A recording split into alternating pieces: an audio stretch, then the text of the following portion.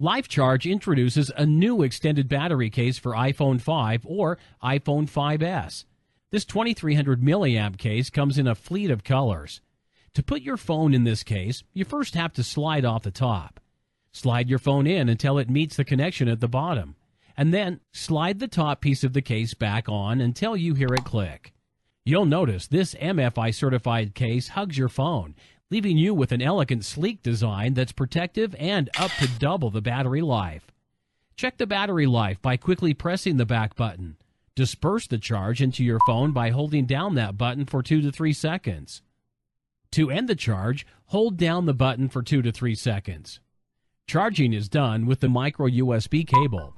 The charge will always charge your phone first, and then it will start charging your LifeCharge battery case afterwards. So, here it is, LifeCharge's new extended battery case for iPhone 5 or iPhone 5S.